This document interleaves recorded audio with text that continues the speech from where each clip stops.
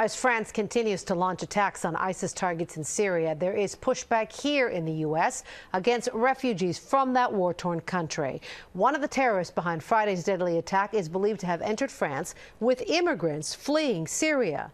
So tonight, the governors of 23 U.S. states have said they will not accept Syrian refugees being allowed in the U.S. to cross state borders. Here are those states. The first to make the announcement was Alabama, and as the day went on, other states followed. They're the ones in yellow. Now, California maintains that refugees are welcome here.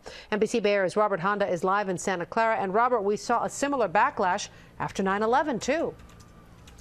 Well, that's right, Jessica. This is certainly not the first time groups within the Muslim community have been concerned about a backlash.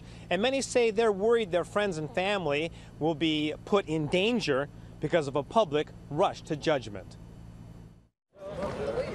The growing call to block all Syrian refugees from several governors and presidential candidates in the wake of the Paris attacks is painful for many Syrian Americans, especially those who still hope to bring over family members. The Syrian American Council says it was stunned by the statements. I would say shocked and just numb.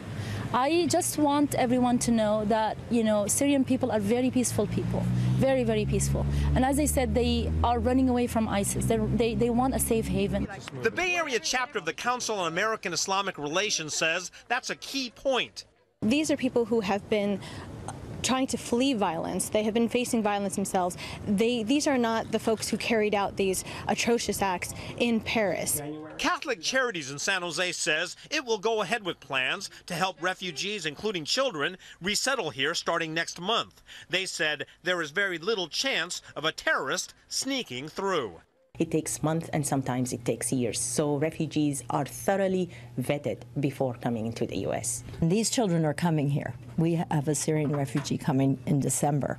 So through no fault of their own, they have been caught up in these conflicts. So to hear that states are not going to welcome these children and families makes me very sad.